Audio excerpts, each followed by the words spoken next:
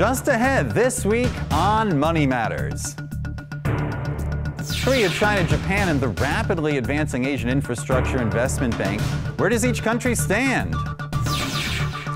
Cherry blossoms are in full bloom in Japan, and with this comes some distinctive marketing tactics. And the unwelcome yellow dust from China, we look at the environmental costs and windows of opportunity. What stories matter in Asia? We'll look at the changing landscape of business in the region next on Money Matters.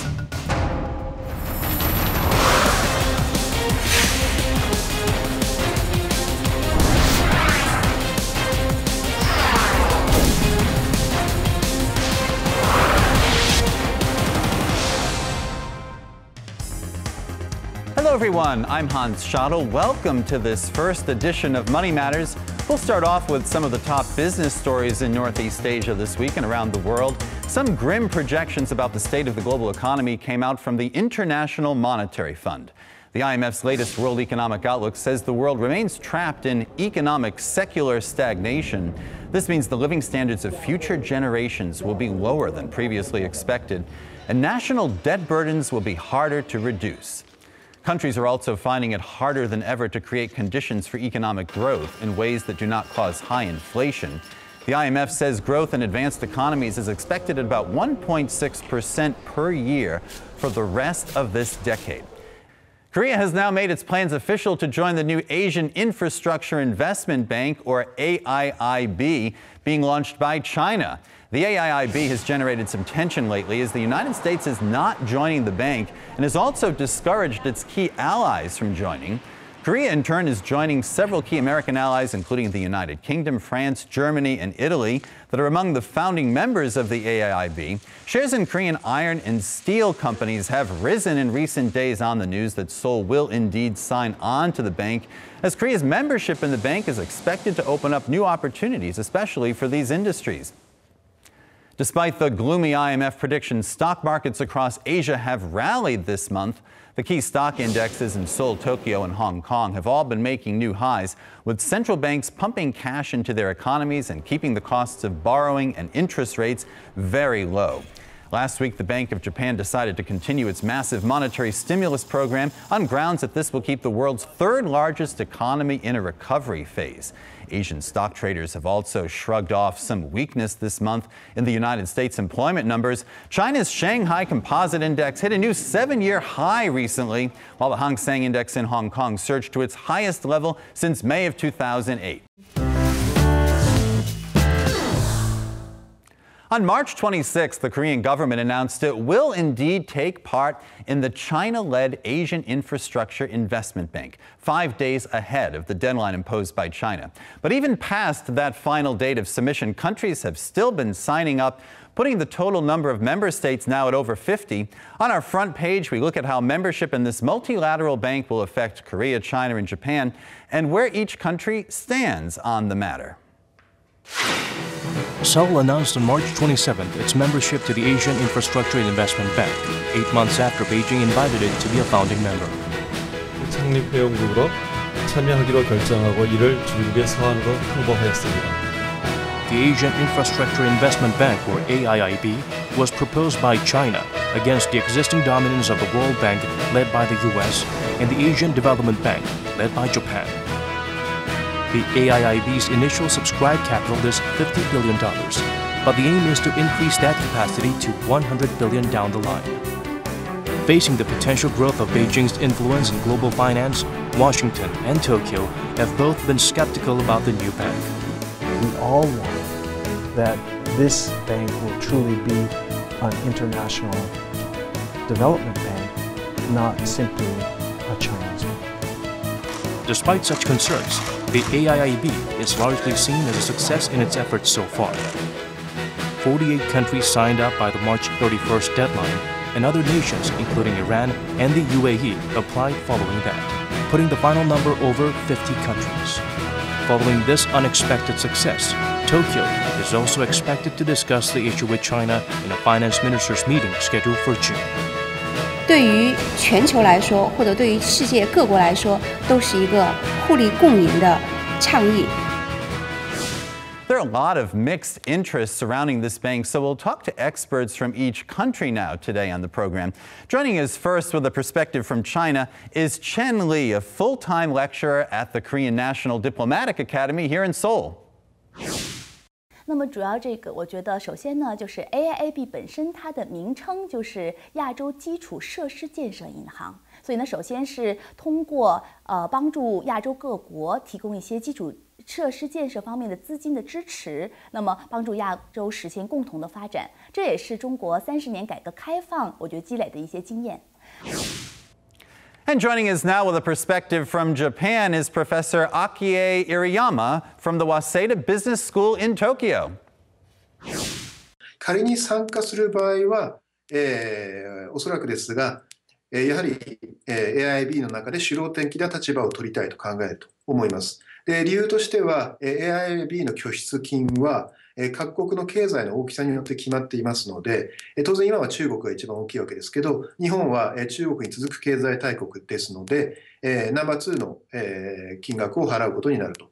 ですので、そこで大きなイニシアチブというのを取るのは当然で、しかもですね、今 AIIB の問題、日本政府、日本人から見ると問題の一つだと思われるのが、いわゆるガバナンスですね。そこの監視を強化するための役割を積極的に果たすということになると思います。 We'll turn now to the Korean point of view with the new AIIB. And joining me here in the studio is Professor Yang Jun-sok from the Economics Department at Catholic University of Korea. Thank you so much, Professor Yang, for taking the time to be with us. Happy to be here. So let's turn to the big issues of concern for Korea in weighing the question of whether to join the new bank. I know that transparency and also the U.S. concerns about the bank were two big sticking points. Yes. Well, China said that it would take 50% of the, would pay 50% of the capital, and previously, they said that they would also take all of the major positions as well. So if they have 50% of the capital, they would have 50% of the voting stock, and Korea might be stuck just doing what China wants and just handing over its money. Also, China, as well as a lot of other Asian economies, are not exactly known for a transparent way of doing things. So I think the United States, as well as a lot of other countries, including Korea, had concerns that perhaps the AIIB would be run in a way that it would exclude transparent transactions, allow some shady dealings, if you will. So that was a major concern for Korea. So we've had some really interesting developments in the past couple of weeks that have overcome those concerns at last, set the stage for Korea to join. Tell us what happened. Walk us through. Well, when the United Kingdom joined and then Germany and other European countries joined the next day, we knew that well, those European countries had very good reputation for transparency. And China, they were big enough so that China would not really be able to push the European countries around. So that sort of gave confidence to Korea that the AIIB would be run transparently, and it sort of removed the excuse for Korea not to join. So the policymakers timed this entry very well, waited for the right moment to make the strike in a way that they could deal with the U.S. If we turn to the possible benefits of the bank, particularly with investment, how would you summarize this? Okay, well, the way that these multilateral development banks usually work, if your company in your country wants to get funding from these multilateral banks, your country usually have to become a member. So if, say, Korean construction company wants to work in a project in Saudi Arabia and get financing from AIIB, Korea would have to be a member of the AIIB. So this gives Korean companies opportunities to get financing for major infrastructure projects. And one of the problems for Korean construction companies happened that they've not been able to get a lot of financing. We've been speaking with Professor Yang Jun-sok from Catholic University of Korea. Thank you so much for joining us to talk about the AIIB. Thank you for having me.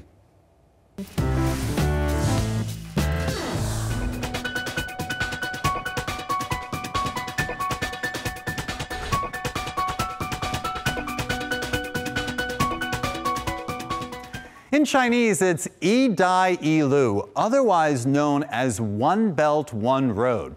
And it's our keyword for this week here on Money Matters. The launch of the Asian Infrastructure Investment Bank has renewed attention toward China's so-called One Belt, One Road initiative. Just what is this catchphrase? Ultimately, One Belt, One Road captures China's aspirations to take a lead alongside the United States in driving the global economy, especially in the developing world.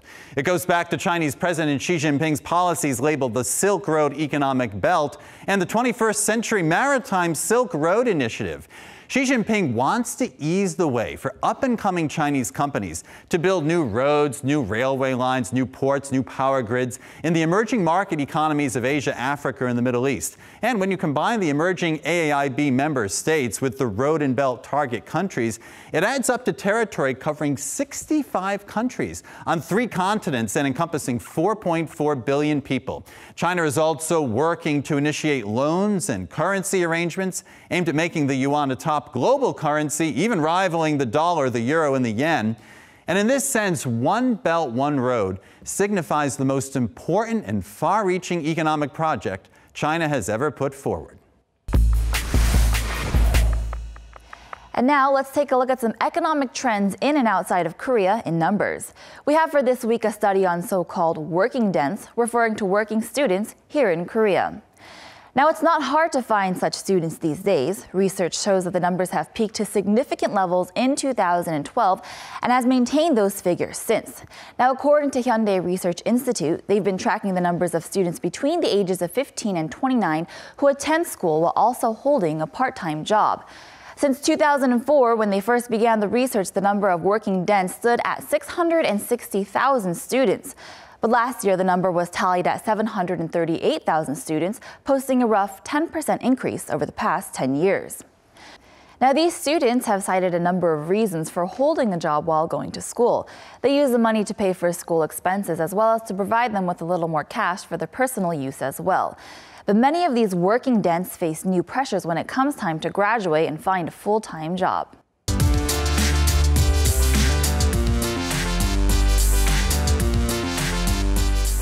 Trends in business, of course, evolve and change rapidly by the day. And now we have some of the most eye-catching stories online with Arirang. Hello, Arirang. Hi, yes, they're the bits in business that you don't want to miss, reflecting greater trends and developments. And on our first issue, let's begin with Korea. Tourist hotspot Myeongdong is busier than ever with Chinese customers. Popular cosmetics and clothing stores are packed with Chinese visitors, and it's estimated that they account for up to 70% of customers at restaurants in the area. Because of this, and because Chinese customers usually buy more per transaction than others, vendors are doing everything they can to lure them in, for example, by hiring Chinese-speaking staff and holding special promotion events open only to Chinese passport holders. Meanwhile, over in Japan, the so-called company animal tales are getting popular on Twitter. They're essentially classic fairy tales, but reinterpreted from a corporate point of view and given a more realistic ending. For example, in the Little Mermaid version, the Little Mermaid asks the sea witch to become a full-time employee. She gets her wish and is very happy at first, but soon realizes that her monthly wage is now lower, she doesn't get paid for overtime, and doesn't have any days off. The satire reflects the catch-22 situation faced by many irregular workers, wanting the security of a full-time job, but having to accept poorer working conditions once they do become a full-time employee. Now, staying with Japan, I've had the chance to visit Tokyo recently for its cherry blossom season. Take a look.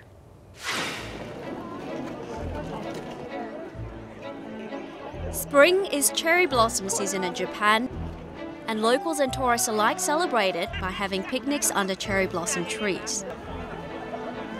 I'm here at Ueno Park in Tokyo, famous for its beautiful cherry blossoms. And it's that time of the year when the beautiful scenic flowers line the streets of Japan. And it's also the perfect opportunity to get your hands on some limited edition goods put out by many companies. It's not just trees that turn cherry blossom pink, but the shops as well, because many of them put out goods in time for the cherry blossom season. This store in Asakusa sells traditional Japanese sweets, and for April, they've introduced a confectionery wrapped in cherry blossom leaves. 皮はクレープ知ってます？あ、知ってます。クレープのような皮。それで甘くなって、これが塩の味だから、ちょうどバランスがいいわけね。桜の香りがね。Likewise, from beer to jellies and cakes, many companies are seizing the opportunity to lure in more customers with their special cherry blossom goods.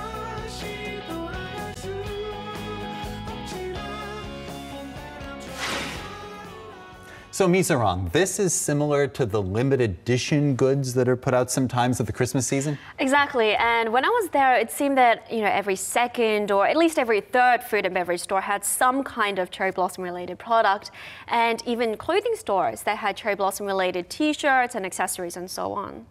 Thank you for your report. Thanks for having me.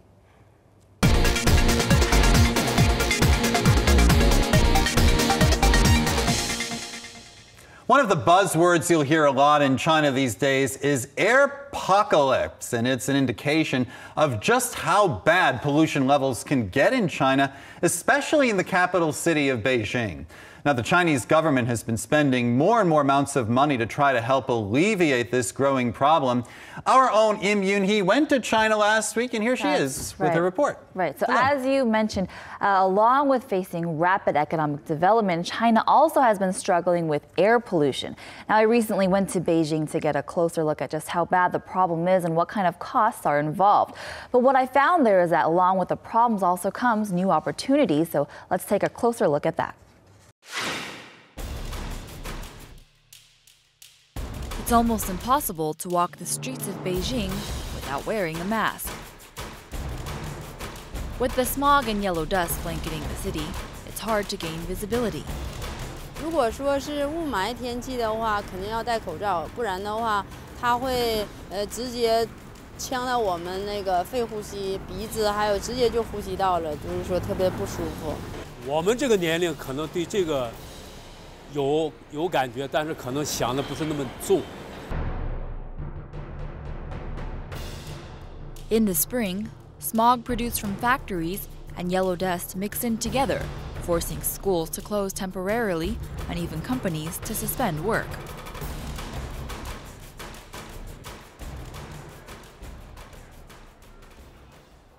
After a day of rain, the skies clear up, offering a clear view of the city. But even so, existing conditions prevail, with pollution still lingering. I'm here in a parking lot in Beijing, and you can see with just one swipe how much dust there is. Now, this includes yellow dust as well as fine particulate matter, but that just goes to show the truly bad level of air pollution here in China. China is said to lose roughly 1.2% of its GDP to air pollution-related costs. This amounts to roughly $73 billion a year. If indirect costs such as healthcare expenses are factored in, these figures tally up to almost 3.8% of GDP, reaching $220 billion. Last year, the Chinese government poured roughly $270 billion into measures to improve the environment, including its smog problem.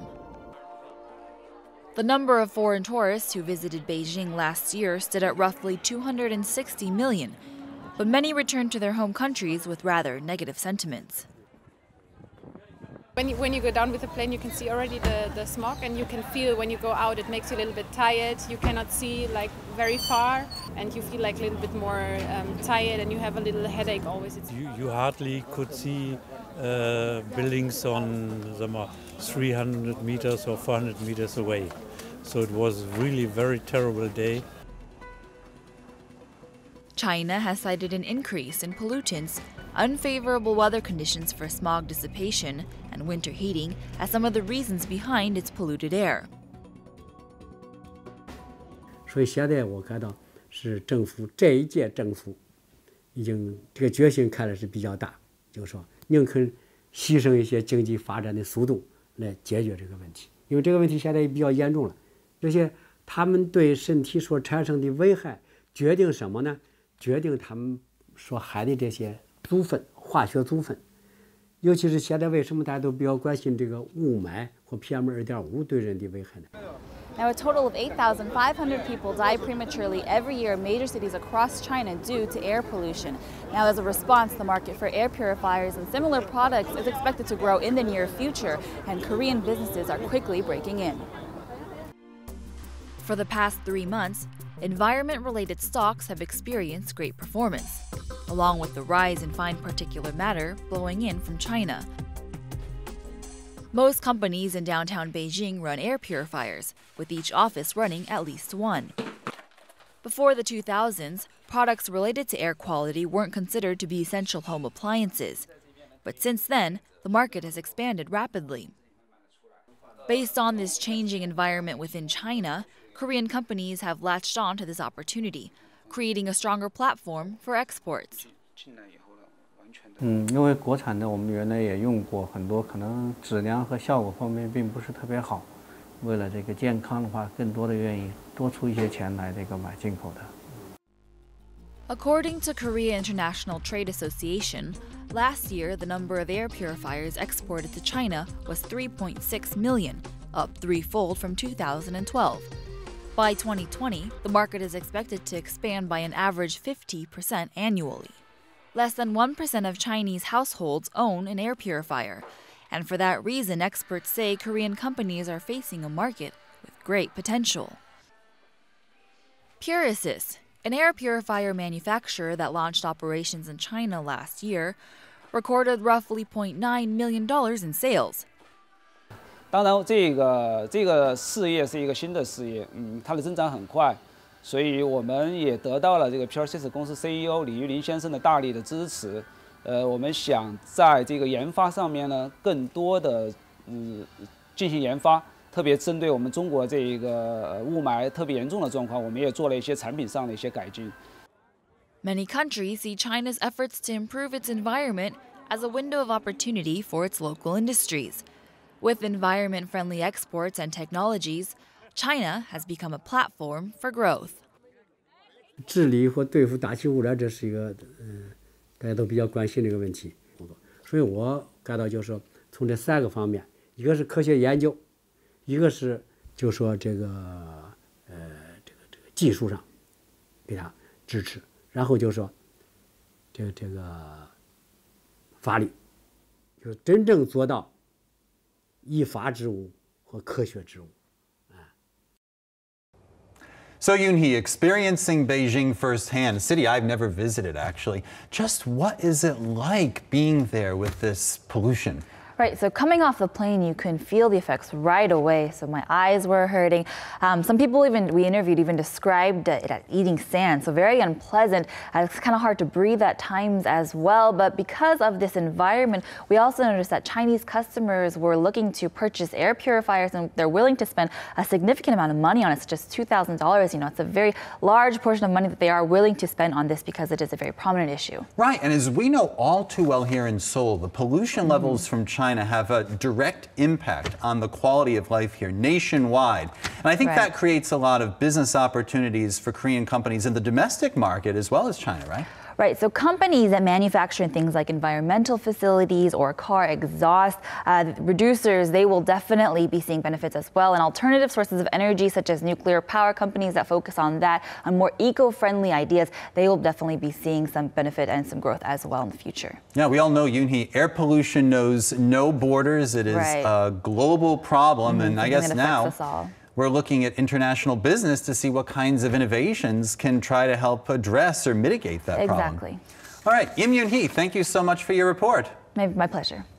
And that wraps up our first edition of Money Matters. I hope you enjoyed it.